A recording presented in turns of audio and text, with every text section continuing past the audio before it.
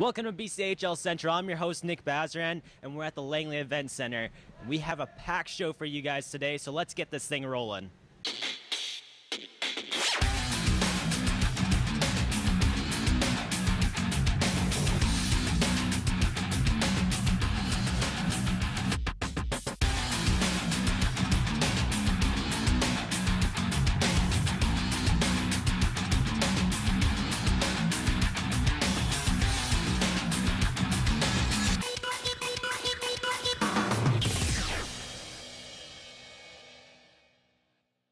There were some players on the move this week. The Surrey Eagles have acquired Garrett Forster from the Flim Flom Bombers of the SJHL for Joel Gaudet and future considerations. The Coquitlam Express have traded Cal Hoffer to the Cornwall Colts of the CCHL for future considerations. The Trail Smoke Eaters have acquired Cody Beardock from the Sherwood Park Crusaders of the AJHL for future considerations. And the Victoria Grizzlies traded Nick Sheriff to the Spruce Grove Saints of the AJHL for future considerations. And finally, the Trail Smoke Eaters have sent Braden Jones to the Portage Terriers of the MJHL for future considerations. Now let's get to some of the scores from this past week. On October 15th, Trail Smoke Eaters fell to the Vernon Vipers 6-3. October 16th, the Nanaimo Clippers fell to Victoria Grizzlies 5-3. The Surrey Eagles beat the Coquitlam Express 5-4. The Merritt Centennials and Penticton V's went down to the wire in overtime as Merritt took this one 3-2. Cowichan Valley overthrew the Alberni Valley Bulldogs 5-4. And the Chilliwack Chiefs shut out the Langley Rivermen 3-0. I'm here with the captain of the Surrey Eagles, Brett Mulcahy. Brett, how do you feel about the season so far? I mean, of course, being the captain, you have high expectations for yourself, but you also have high expectations for your team. Yeah, you know, we've had our ups and downs so far. We're still working as a team here and trying to gel a little bit. You know, but each week we get a little better. Practices get better, and the games get better. So it's still a work in progress, but you know, we're taking it week by week and practice by practice or game by game. So you know, so we're putting the work in right now, and hopefully we'll see some results. And now, after going to the RBC Cup last year, do you find that to be a distraction at all, as that is the main goal, and you guys feel like you can get back there? But is that a distraction at all since you guys were there last year? No, I don't think so. I think every team's goal in this league is to get to the RBC Cup. That's definitely our goal. I think you know, if it's not your goal, then you're selling yourself short. So we fully anticipate trying to contend for an RBC Cup. And you know, just the fact about last year, it really just, you know, a lot of experience for the older guys and sort of what it takes to get there. It's really a long season when you go that far, and you learn so much about yourself and so much about a team. So, you know, the guys that are on the team this year that were there last year have a lot of knowledge about that and are able to convey that to the other guys on the team. And how did you change your off-ice training during the off-season after having such a short summer with going to the RBC Cup? Yeah, it was, I think I got home started June, so I really didn't take any time off. Got back into it. You know, sort of just basically got back into shape to the point where I was at the start of last year. You know, so I was only training for about 2 months. There's not a whole lot of time to, you know, build a whole lot more muscle. So it definitely changed my workout routine quite a bit, mainly just because of the short summer. And then what do you think about your new head coach, who was your assistant coach last year, Peter Schaefer? Oh, he's unbelievable. He's obviously his experience in the NHL and other leagues around the world. He's got an extreme wealth of knowledge, and he's good at passing that on to us. So we're pretty privileged here in Surrey to be able to work underneath someone who's so knowledgeable. Thank you so much, Brad. I appreciate it. Thank you. And here are the scores for Friday, October 18th. The West Kelowna Warriors fell to Penticton V's 3-2. Surrey Eagles beat the Prince George Spruce Kings 6-1. Nanaimo took down Alberni Valley 7-5. Cowichan Valley beat the Victoria Grizzlies 3-1. Coquitlam took down Trail 5-2. Vernon was in a close one with Powell River and ended up beating them 2-1. The Merritt Centennials and Salmon Arm went all the ways and ended up in a tie at 5-a-side. And now here's the game of the week. And the Warriors score 46 seconds into the game. It's going to be Carl Hessler. Techmeyer, wrister stopped by Clark, and there's no rebound. Tape Pless trying to clear, can't do it. Masters took it away and just avoided a hit from Taylor Maruya. Again, Masters in the corner. Caught and backhander off the post, poked in by Hessler. Warriors lead 2-zip. Carl Hessler has a pair and we're not even 5 minutes in. Can't shoot through Anholt. Pless picks it up. Maruya curls out and shoots, and the save made by Desatel. Good rebound control there. Ferguson right back in though, come the Apes. Anderson's rink-wide pass to box in the slot, hit the post. It's behind Desatel and he finds it. Play continues. Smith has a whack and can't get it through. Miraculously, the net stays on there. Play continues still. Graham to Techmeyer. Busting up the right. Techmeyer tried to slip it through to Masters. That one broken up.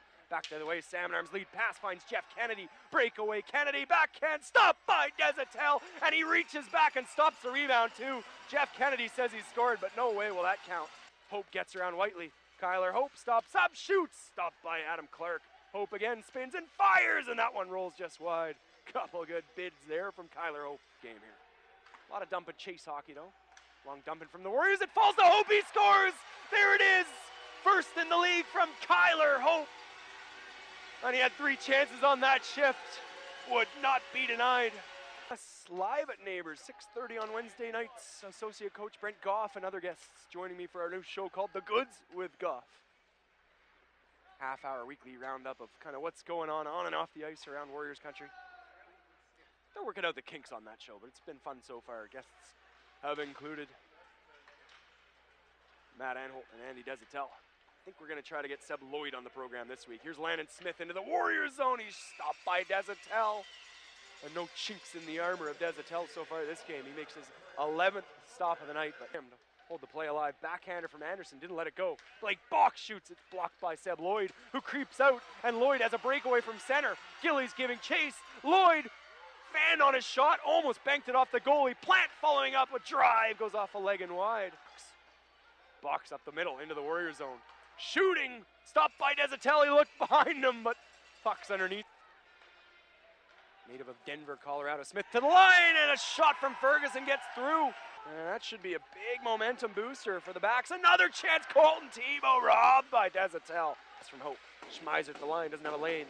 Ferner walking into the slot. Nifty pass. Ivy scores! Second game in the league, and there's his first BCHL goal. Ryan Ivy on a nice setup from Mac Ferner.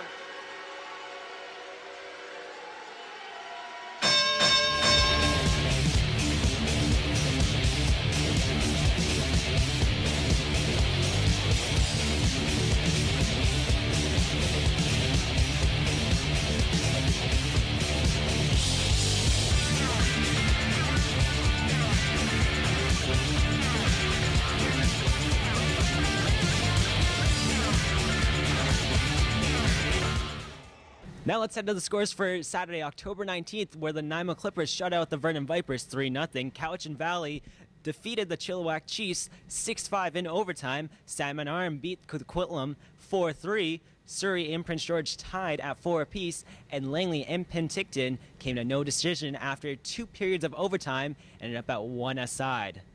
Now let's head over to our player spotlight this week on Langley Riverman forward Austin Azurdia. All right, Austin, this year you're taking a bigger role on the ice and off the ice. Can you talk about the youth movement with the Langley Rivermen? Yeah, I mean, we got 297s, I think, which is not many teams have that, but 297s are really impressive. I mean, Marcus Vella just committed to University of New Hampshire, and big things for him. And I mean, Craighead, he's got a couple offers as well, and he's very impressive as well. And you know, our 96s as well and our 95s, you know, they get it done. For being younger guys, they don't take night off, so it's been pretty impressive.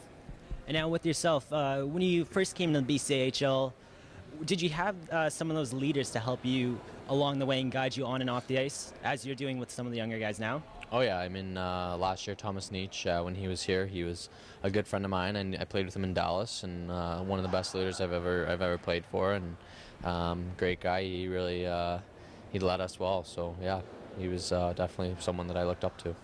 And can you talk a bit about, as you mentioned, you did play for Dallas, the Dallas Ice Jets, before coming to the BCHL. How did it all come about coming to the BCHL rather than going to, say, some of the many different leagues around North America? Actually, I played for my coach Paul Taylor in Dallas. His roots are actually here from British Columbia. He knows the Hendersons well, and he actually was a goalie for the Nanaimo Clippers back in the day. So I ended up kind of scrambling last minute. I had an injury that summer 2 years ago and scrambled, and Bobby gave me a call, and the rest is history. I just came up here, and it all worked out well. So yeah. And can you talk a bit about the style that you play on the ice? I mean, you seem like you're a finesse kind of guy, but you're willing to drop the gloves and lay the hits. Yeah, definitely. I mean, I think first and foremost, my role is to score goals and be an offensive presence, but I'm not afraid to get in the dirty areas. And I mean, I don't think it's fair to look at other guys and ask them to drop the gloves if you're not willing to do it yourself. So that's something I've always played with, and you know, I kind of don't take you know, I don't take any liberties on people out there. So yeah. And now you spoke about one of your main objectives is to score goals. And last year, around the beginning of October, Thanksgiving Sunday, you scored. Would you say the biggest goal so far of your hockey career? Yeah, I'd say so. Yeah, that was. It definitely has the most I guess publicity. I guess you could say, but it was a nice goal, and glad we got it. It secured the win for us, so it was nice. Pella, and 8 seconds left. Langley's got to hurry. Pella to Azurdia at center. 5, 4, 3. Azurdia shoots, scores! No, he did it! Are you kidding me? One of the nicest goals you will ever see.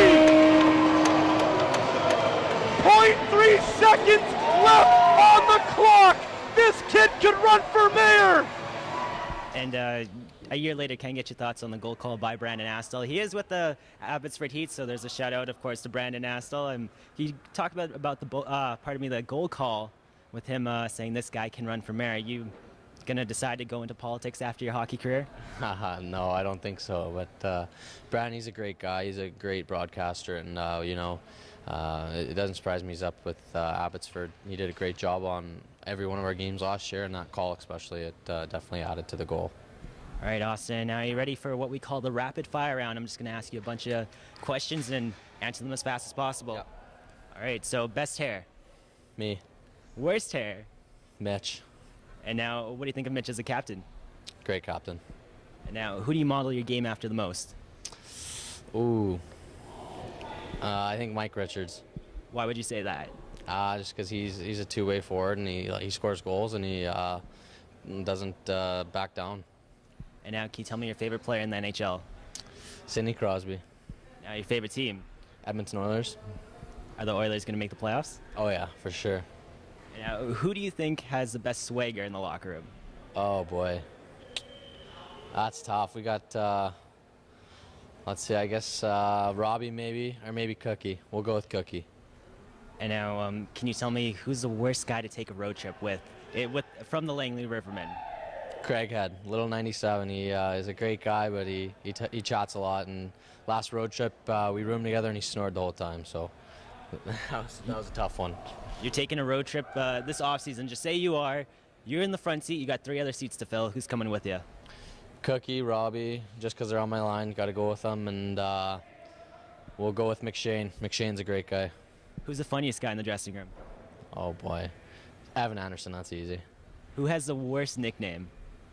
Oh boy, that's tough. I think. Oh boy, I'm stumped on that one. All right, well that's the first time we've actually ever stumped somebody's. But. Who's probably the dirtiest guy in the locker room? No, I don't mean dirty as dirtiest on the ice. I mean he tosses the stuff everywhere. It stinks. He doesn't wash it. Oh, let's see. We'll go with Crafty. Nathan Kraft. Anybody you want to give a shout out to? Mom and Dad. Got to go with Mom and Dad. Always, especially with Christmas coming up. Austin, thank you so much. We appreciate it. Appreciate it. Thank you. Now let's finish up the scores for Sunday, October 20th, as Powell River beat Cowichan Valley 4-2. Victoria beat Chilliwack 6-2. Langley lost to Prince George 3-1. Vernon took down Alberni Valley 7-4. West Kelowna beat the Salmon Arm Silverbacks 4-1. The Merritt Centennials beat the Trail Smoke Eaters 5-4. BCHL Central is very excited about our new partnership with VBN Sports. Check out VBN Sports Network to stay up to date with BCHL Central, as well as check out our show next week from our new location with our new sports desks and some new personalities. I'm Nick Bazran. This has been BCHL Central.